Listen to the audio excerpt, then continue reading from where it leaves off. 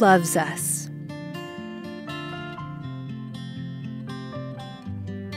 who deserves our gratitude for so much that is good, we offer our prayers of thanksgiving to you. For the beauty of the earth, bright orange leaves mixed with green, a gentle rain,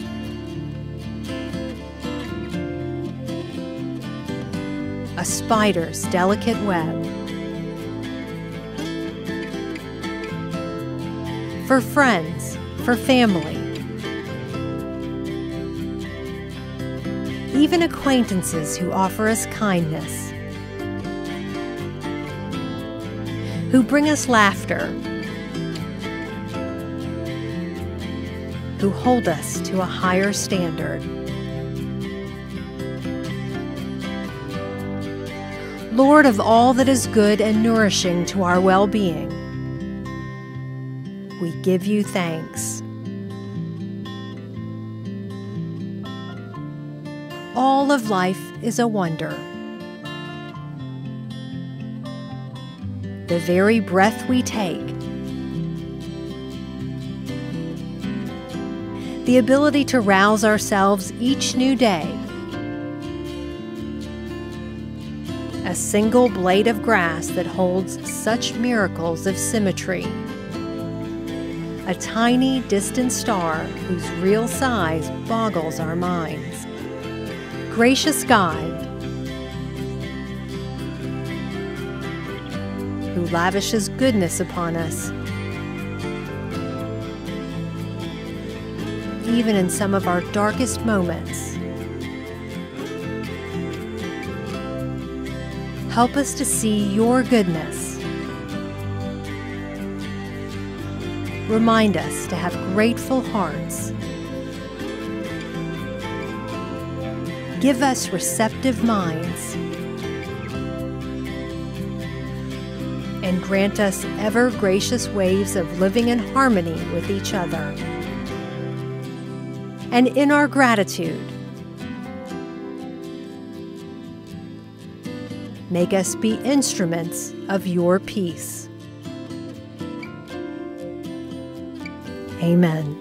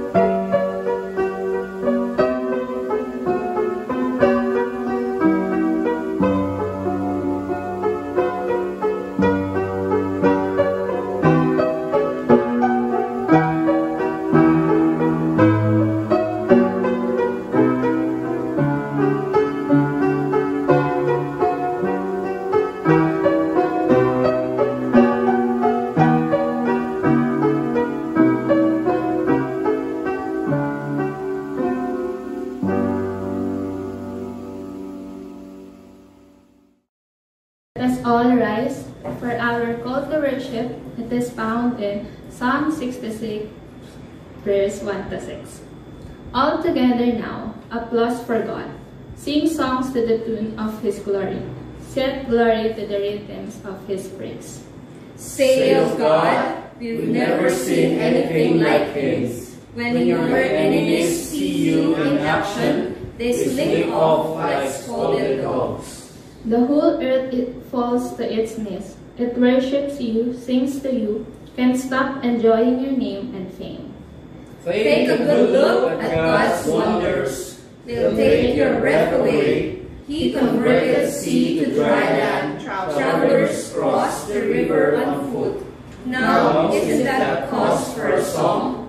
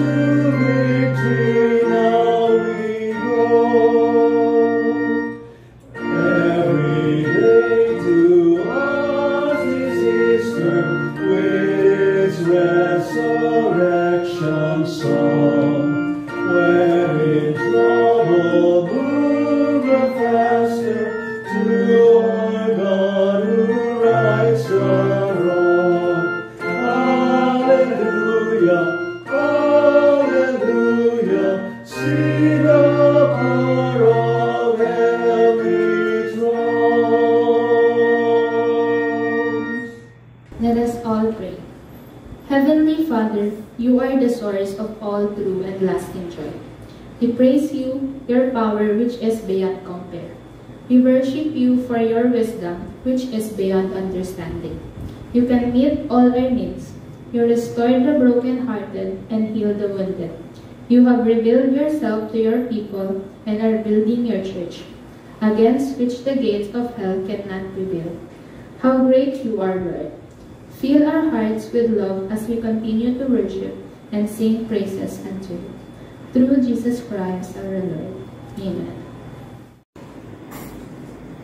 Let us now offer our gifts, our tithes, and pledges to God.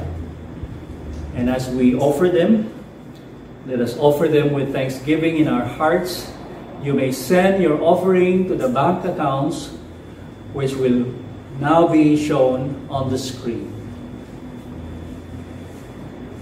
Good morning, Good Sam! Ako po si Dayan Magtoto at part po ako ng kabataan ng ating simbahan, ang KBTN.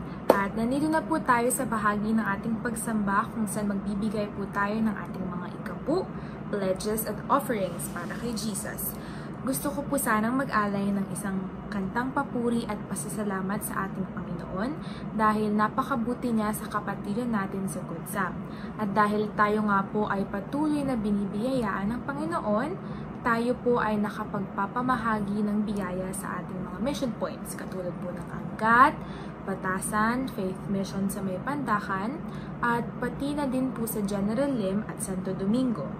Hindi rin po mawawala ang pagbigay ng tulong natin sa mga frontliners sa Mary Johnston Hospital, sa mga pastor at tsakonesa ng iba't ibang simbahan sa Northwest District, sa Decker Homes, sa mga Bible Study Extension classes sa Tatalon. At hindi rin po natin makakalimutan ang ilang mga street dwellers, pati po mga security guards sa mga checkpoints malapit po sa Good Sam at sa ibang lugar po sa Quezon City. Sa kabuuan po, mahigit 300 families na po ang nabigyan natin ng food packs at more than 7,000 face masks na po ang na-distribute. At ito po ay sa pamamagitan po ng ating kapatid na si Mike Maceda. Maraming salamat po sa lahat po ng mga tumulong at purihin po ang Diyos.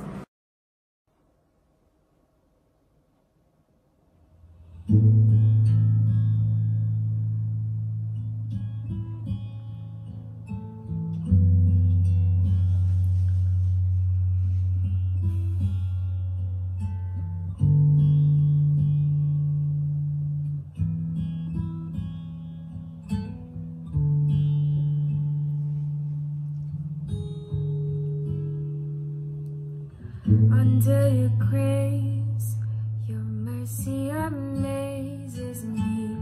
Under your wings, your shadow covers me. A promise of love, where my heart is safely undone.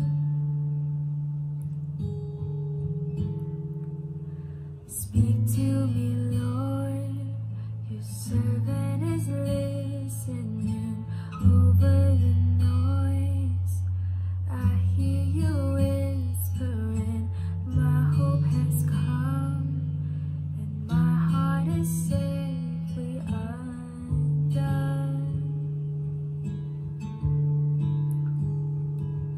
I found my fortress in you, and my soul is anchored with you.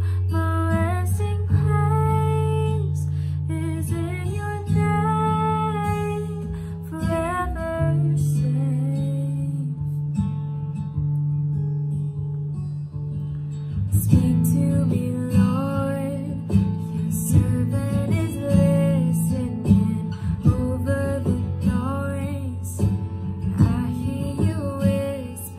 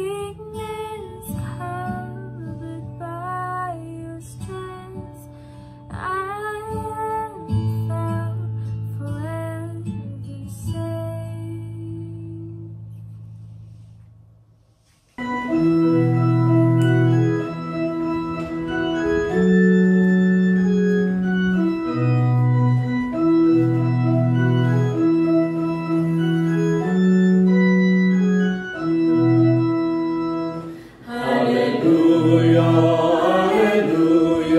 Give thanks to the risen Lord. Alleluia. Alleluia. Give praise to His name.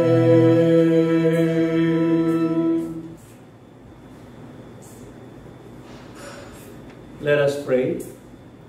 Faithful Father, thank you that you give the gift of abundant eternal life. You have said that you are a good Father who gives us good gifts. Your generosity overflows to us. Everything we have is a gift from you. As we bring our offerings to you, we give back to you from the abundant blessings you have given us. May our gifts be acceptable in your sight, O Lord our God. Blessing and glory, wisdom and thanksgiving, honor and power and strength be unto you, our God, forever and ever. Through Jesus Christ our Lord. Amen.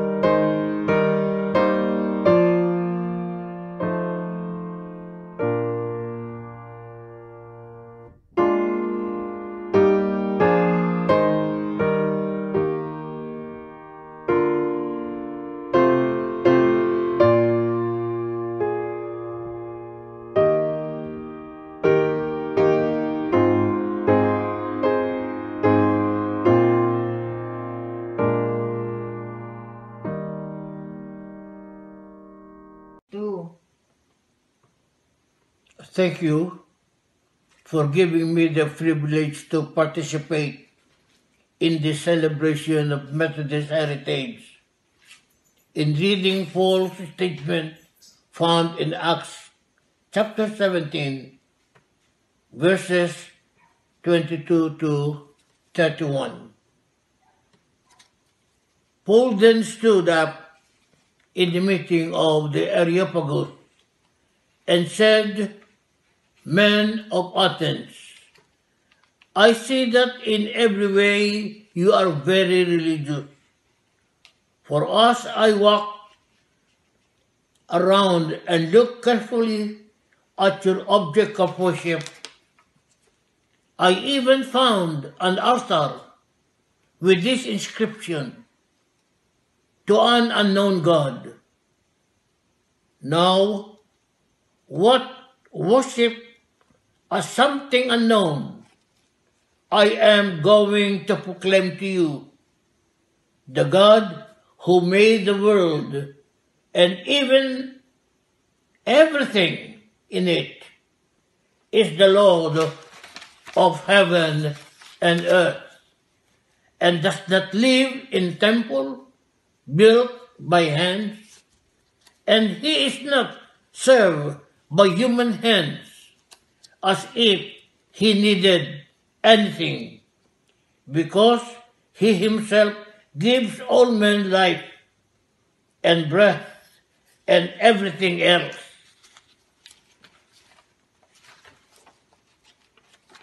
From one man he made every nation of men, that they should inhabit the whole earth, and determined the time set for them and the exact places where they should live.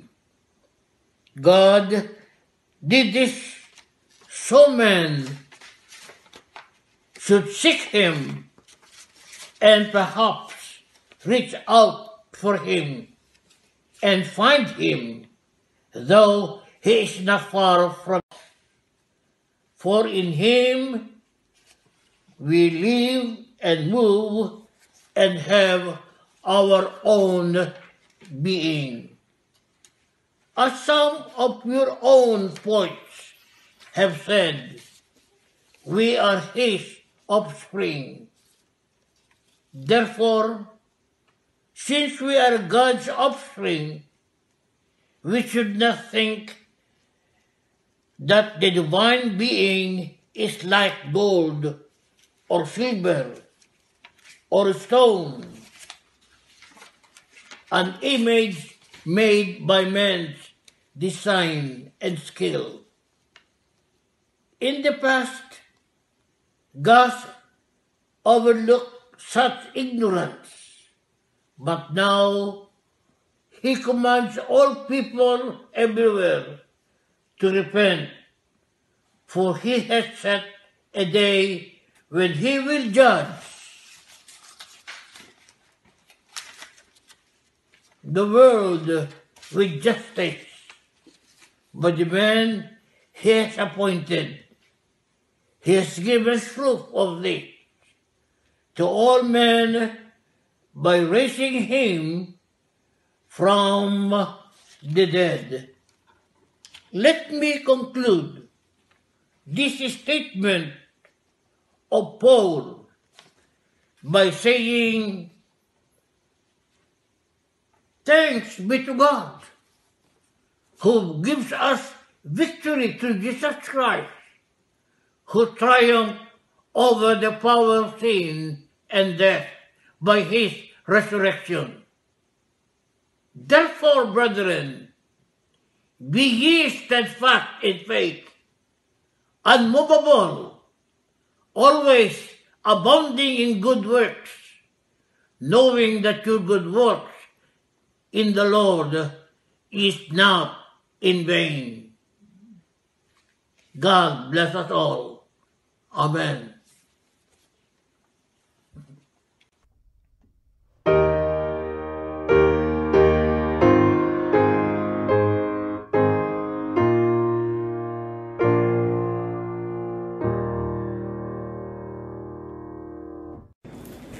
The second reading is found in 1 Peter chapter 3, verse 13 to 22. Who is going to harm you if you are eager to do good? But even if you should suffer for what is right, you are blessed. Do not fear what they fear. Do not be frightened. But in your heart set apart Christ as Lord. Always be prepared to give an answer to everyone who asks you to give the reason for the hope that you have. But do this with gentleness and respect, keeping a clear conscience, so that those who speak maliciously against your good behavior in Christ may be ashamed of their slander. It is better if it's God's will to suffer for doing good than for doing evil. For Christ died for sins once for all, the righteous for the unrighteous, to bring you to God. He was put to death in the body, but made alive by the Spirit, through whom also he went and preached to the spirit in prison, who disobeyed long ago when God waited patiently in the days of Noah, while the ark was being built. In it, only a few people, 8 in all, were saved through water. And this water symbolizes baptism that now saves you also. Not the removal of dirt from the body, but the pledge of a good conscience toward God. It saves you by the resurrection of Jesus Christ, who has gone into heaven and is at God's right hand, with angels, authorities, and powers, and submission to Him.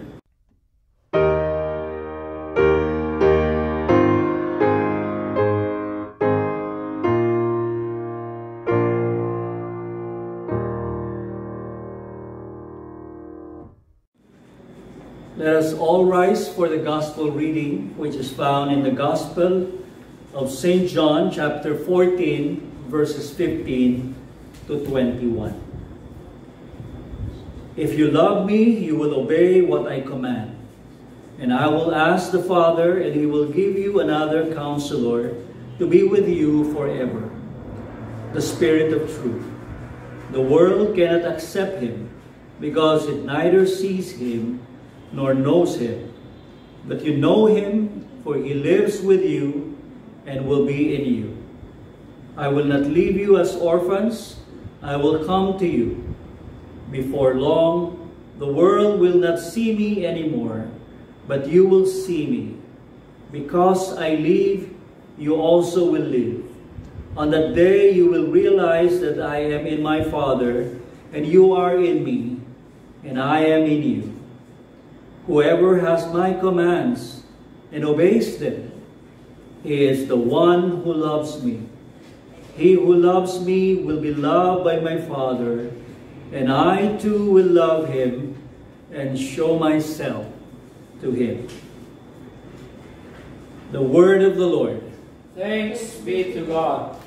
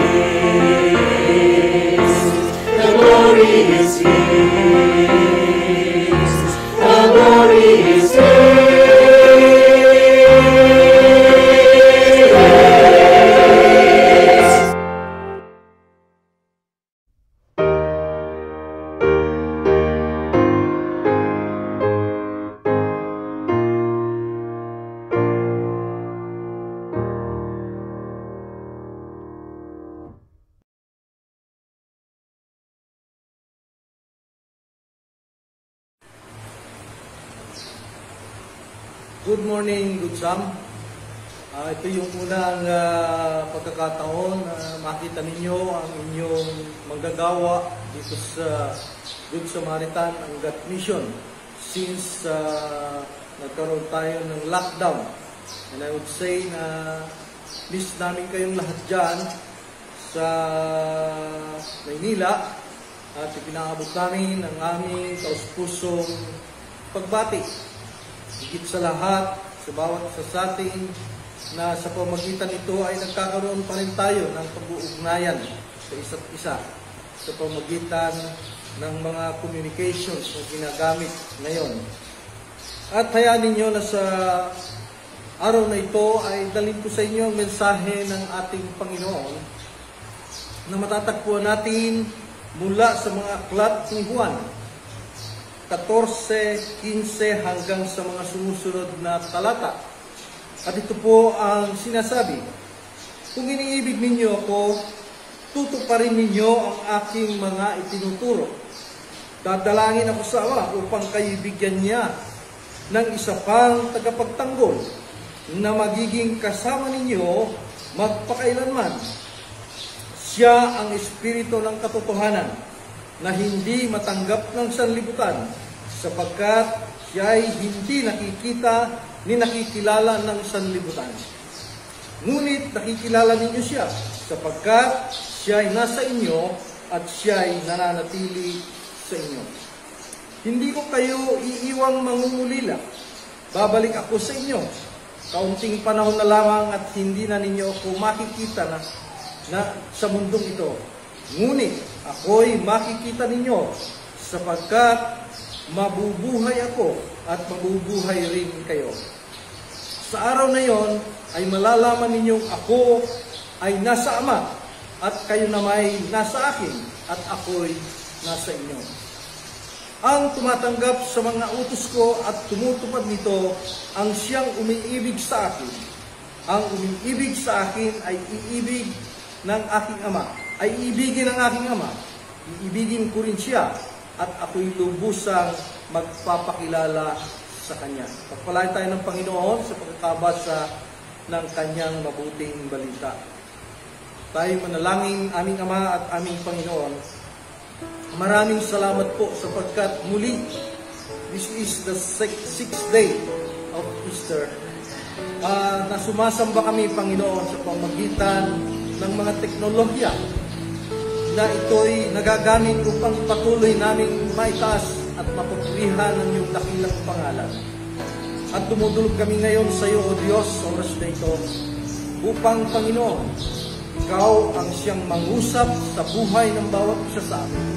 Gamitin mo lamang ang iyong lingkod bilang alulod ng iyong mga salita upang, Panginoon, mahayag ka sa araw na ito sa amin. Kaya't salamat po, Panginoon, sa pagkakataon. Salamat sa pribilehyo na ito. Bagamat na isara ang aming mga bahay kalanginan, subalit hindi po ang aming mga tahanan na siyang naging aming sambahan sa mga panahon ito, Panginoon.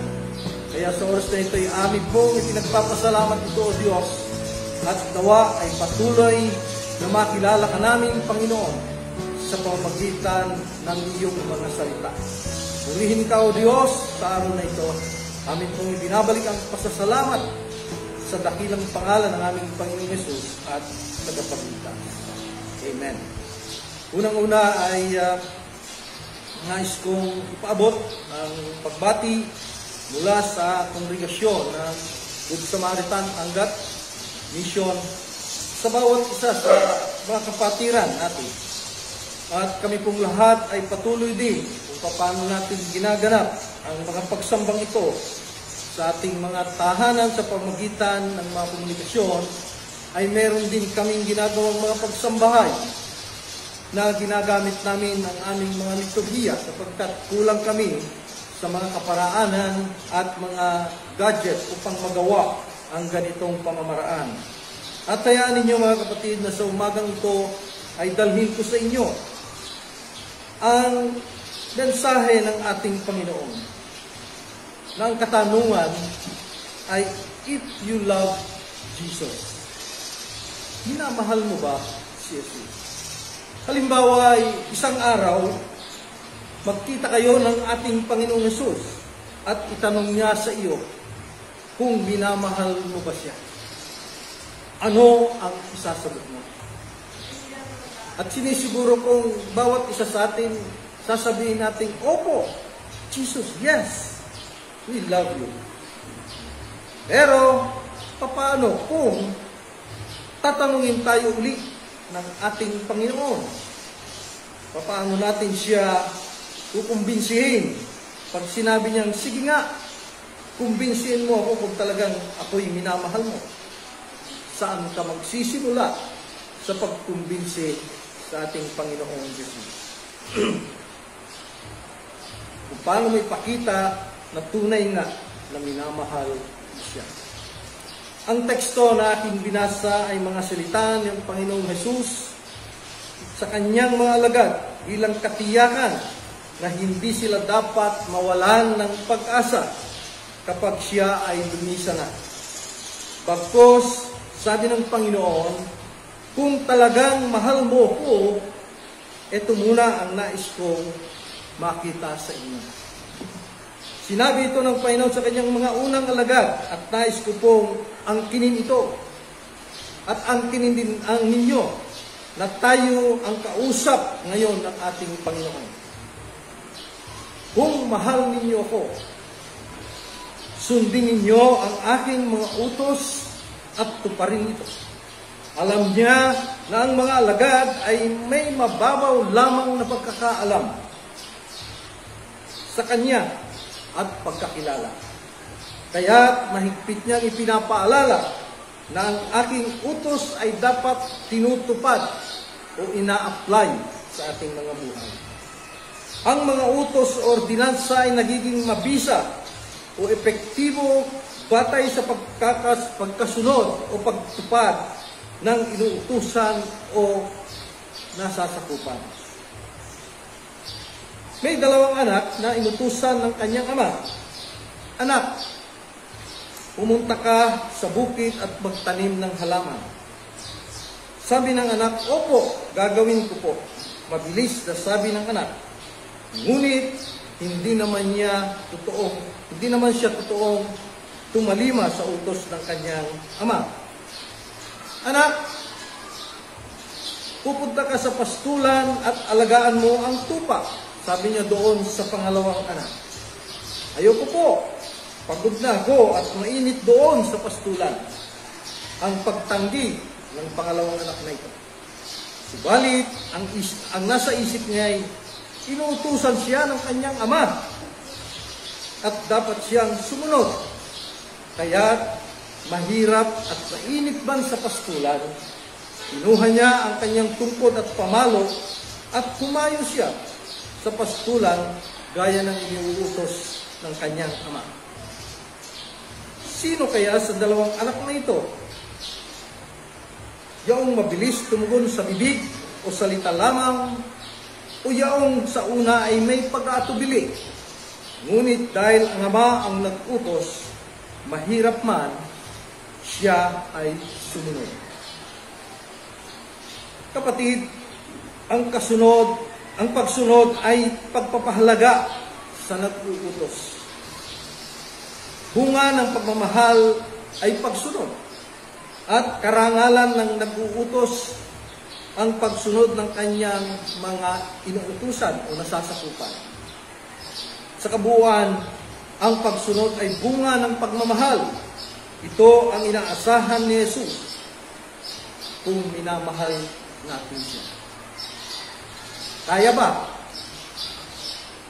If we love Jesus, ang kanyang pangako ay bibigyan niya ng kapangyarihan at kakayanan ang mga alagad upang makasunod. Mahirap naman kasi natuparin ang mga turo ng Panginoon. Marami siyang katuruan sa panalangin, pagpapatawad, pagtulong sa kapwa, pagsamba, paghahandog, at lahat ng mga ito ay tila bagong utos para sa mga alagad. Bagamat may namulatan silang kautusan, subalit naging kakaiba sa kanila ang aral at turo ng ating Panginoong Jesus. So, anong kailangan ng mga alagad upang maunawaan, matupad at malabanan ang gawa ng masama upang sila ay makasunod? Power. They need power para maging malakas, matalino at magkaroon ng determinasyon upang makalakad sa riles na nais ng Panginoon na kanilang lakaran. And the Holy Spirit will do it for them. Amen. Kailangan nila ng malakas na kapangyarihan at kasama habang nabubuhay upang maging magtutulak sa kanila at inspirasyon sa kanilang buhay upang sila ay sumunod. Ang banal na Espiritu ay pangako sa sino man na umiibig sa ating Panginoong Jesus. Kaya't kung palagay ninyo ay kulang pa ang katatagan natin sa pagsunod, hilingin mo sa Panginoon na manatili ka sa kanyang Espiritu. Nasain mo, you desire it, upang makamtan mo ito. Natitiyak kong mahal natin si Jesus. Hindi niya ipagkakait sa iyo ang kanyang presensya. Tatlo, kung mahal mo si Jesus, ikaw ang magiging tagapagpakilala sa kanyang sa mga tao. Sinasabi sa verse 20, At sabi ng isang awit, now I belong to Jesus. Jesus belongs to me. At kapag kamahalan natin ang Panginoon, kabilang na tayo sa Kanya.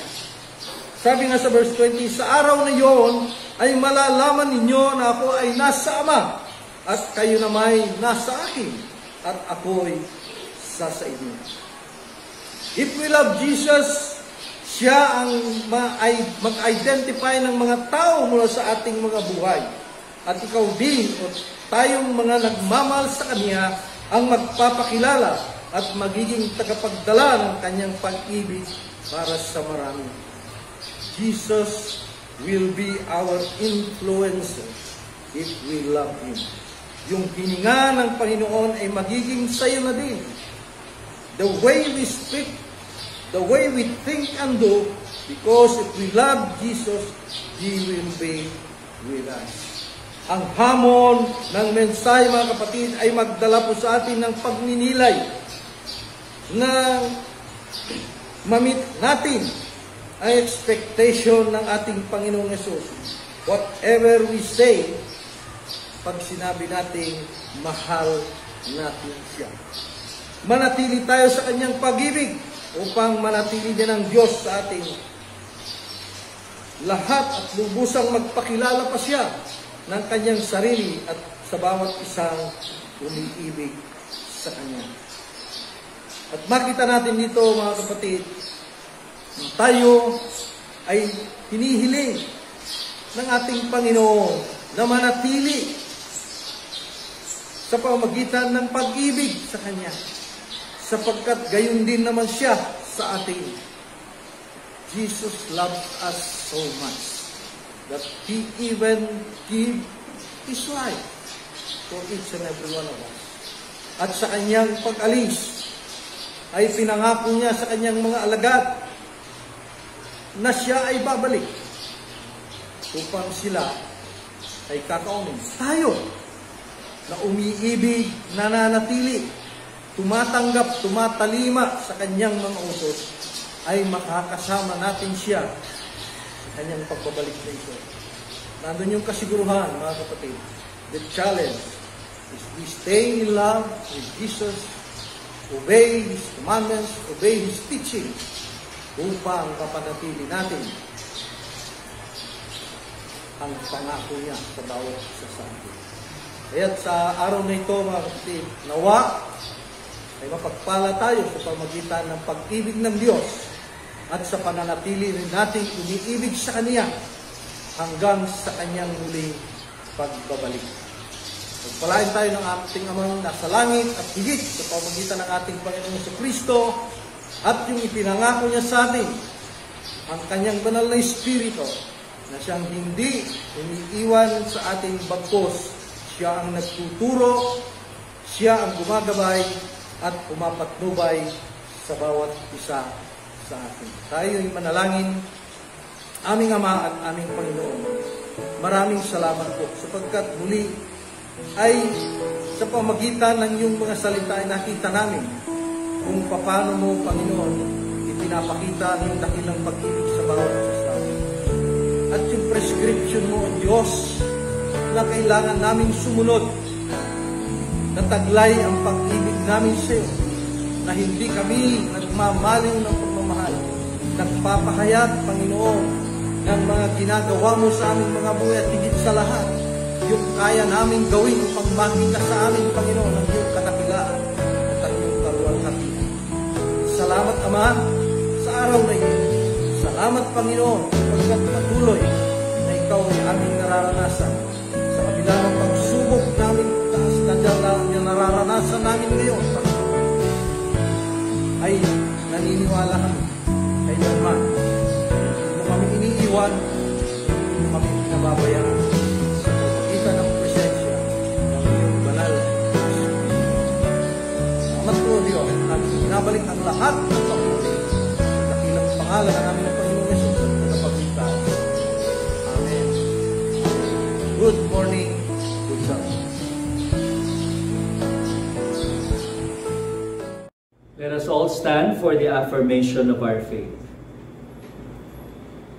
We believe in one God. Father, Son, and Holy Spirit. He is the true and living God. Worthy to receive glory and honor and power. He created all things. By His will they existed and were created. We believe in the Lord Jesus Christ. All things came into being through Him. He is the image of the invisible God. The firstborn of all creation. In Him all things in heaven and on earth were created. He Himself is before all things, and in Him all things hold together. Being in the form of God, He emptied Himself. He took the form of a slave and was born in human likeness. Being found in human form, He humbled Himself. He became obedient to the point of death, even death on the cross. Christ died for our sins according to the Scriptures. He was buried, He was raised on the third day, according to the Scriptures. God also highly exalted Jesus. He gave Him the name that is above every name. God has put all things under His feet. He made Him the head over all things for the church, which is His body. We believe that Jesus died and rose again. Through Jesus' life will bring with Him those who died. As all die in Adam, So all will be made alive in Christ. thanks be to God. He gives us the victory through our Lord Jesus Christ. Amen.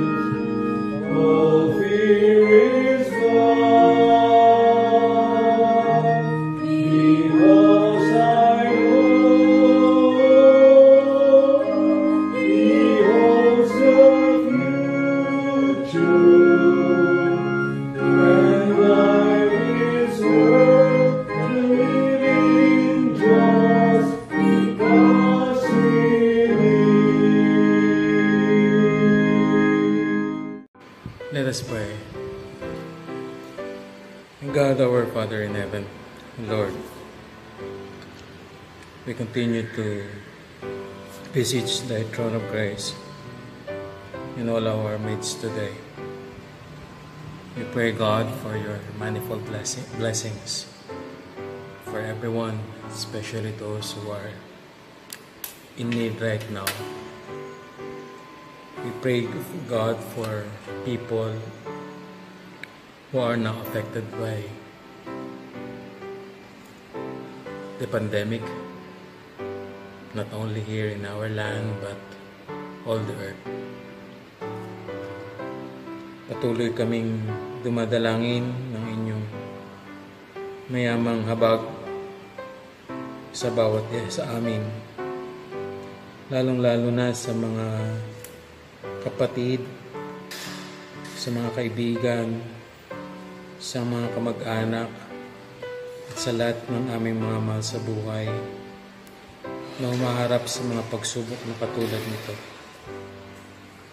Dalangin namin Ama ang aming mga frontliners mula po sa hanay ng aming mga doktor at mga nurses, mula kay kapatid na Glenn Roy Paraso, kay Patricia, kay Mickey Miranda, Noreen Balimbing, Carlo Laja, Jeffrey Del Rosario, sa aming mga nurses kay Jenaline Arce, Jamaica Ruth Aliado, Mary Grace Reyes, Daisy Lopez, Joan Olivar, Sheila Kabungan, Elsa Tayaktak, Lakshmi Doko, Charity Ballesteros, Lenny Napata, Dayday Cruz, Abigail Udarbe.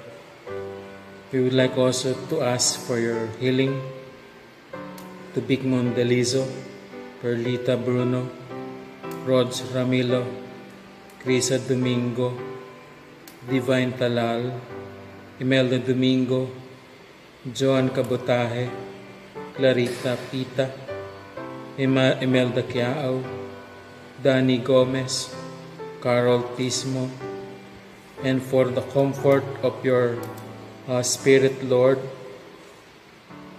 to the Mentak Dimakulangan family, and to our sister Joy Alice. We thank you, Lord, for the following who are already back to work: Rennie and Carol Santiago, Don Eileen Chua, Philip, Mary Chu and Sons, Hans Bernardo, Anley Austria, Abigail Udarbe, Lenny Napata. We pray for the recovery of Pastor Maritas Cruz, Payapa Cruz, Bianca Cruz, Fe Crisanto, and Lali Santiago. Lahat ng ito ay nasa hanay ng aming kapatiran, Ama, at patuloy naming idinadalangin ang inyong habag at awa sa buhay ng bawat isa sa kanila. Dalangin din namin ang patuloy ninyong pagkilos sa lahat ng aming mga simbahan, bagamat nakasara dahil sa mga pangyayaring katulad nito. Pero hindi namin alintana, Panginoong Diyos, ang mga bagay na pwedeng gawin sa kabila ng pagiging lockdown. Alam namin na mas marami kaming pwedeng gawin. Alam namin na mas marami kaming pwedeng isakatuparan, lalong-lalo na sa bisyon at misyon ng inyong simbahan dito sa balat ng lupa.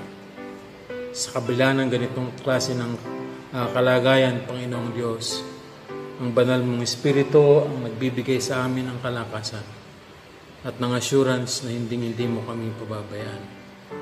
Patuloy mo nga po kaming ipagdulot, Panginoong Diyos, ng mayaman ninyong kalinga at patuloy na kaligtasan sa lahat ng panahon, sa aming mga obispo, sa aming mga pastor, sa aming mga diakonesa, sa aming mga pinuno ng lahat ng mga simbahan, sa lahat ng aming mga laiko, sa lahat po ng mga pamilya, Panginoong Diyos, na bumubuo nito, mula po sa bata hanggang sa pinakamatanda. Dalangin din namin ang aming mga pamahalaan dito sa Pilipinas at sa mundong ibabaw.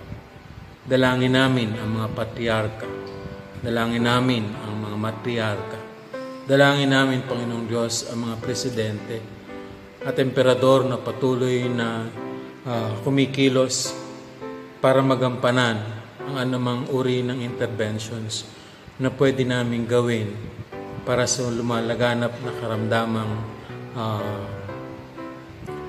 pangglobal.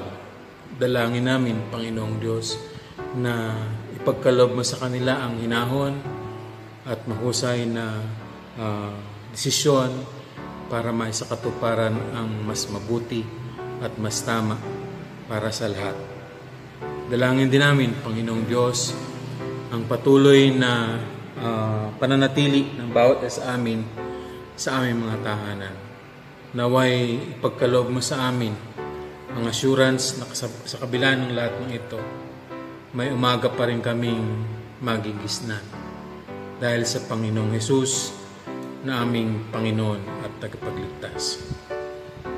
Amen. Mga kapatid, ang biyaya ng Diyos, Ama, Diyos Anak, at Diyos Espiritu Santo, ang patuloy na sa atin ang sumubaybay, gumabay, at magbuklod, hindi lamang sa mga oras na to, kundi sa lahat ng panahon. Amen.